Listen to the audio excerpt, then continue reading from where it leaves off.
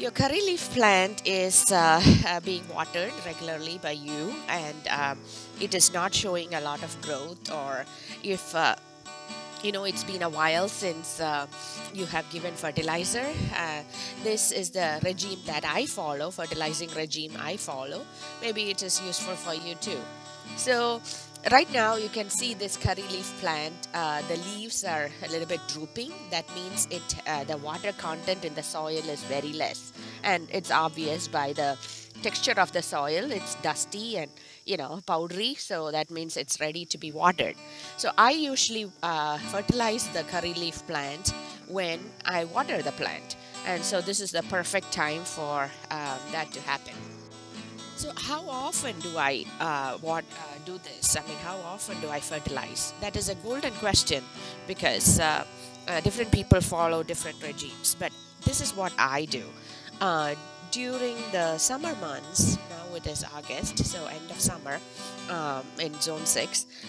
So during the summer months, I go for watering the plant every time there is no rain.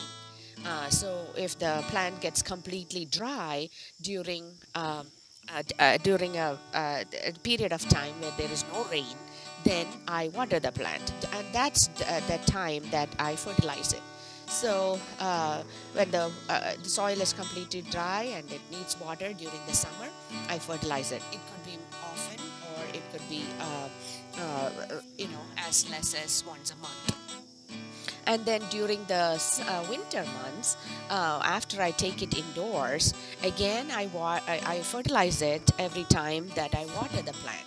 But remember, during the winter, when the plants are indoors, the frequency of watering is very less.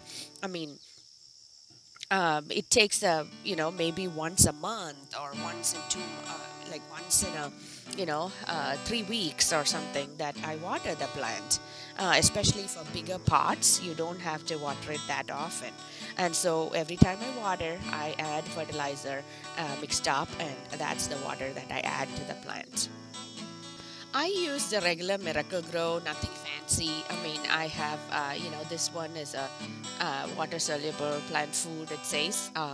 And also, you might find other formulations, like liquid formulations, that are also available in the store.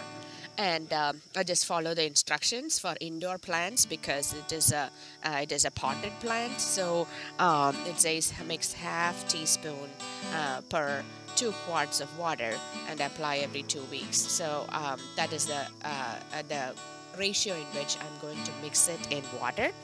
I just use a 2-quart container, the juice container, and I've mixed it up and it's ready to go.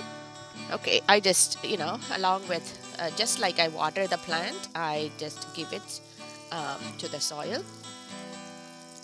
Make sure you completely drench it. Looks like that's okay for now. I'm gonna come back to that a little bit.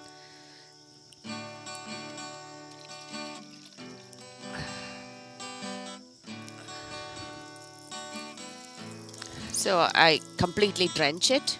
Sometimes the water would flow through the cracks, and it won't get completely drenched. In the spring, though, I try to give fertilizer at a more frequency, higher frequency, because that's when all the growth happens, and you want the lush green growth during spring as much as possible.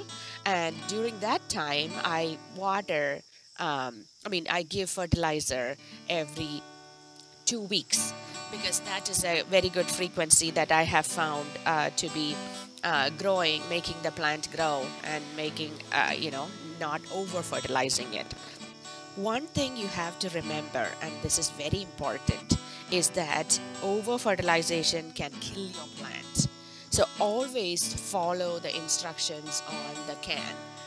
Whatever instructions that you use, whatever formulation you use of Miracle Grow, you should always follow the instructions. Anything more than that will kill your plant. Fertilizers are like salts. So if you have a salt put into the plant, it is going to absorb all the water from the roots of the plant. That means it's going to shrivel and shrink and kill the plant.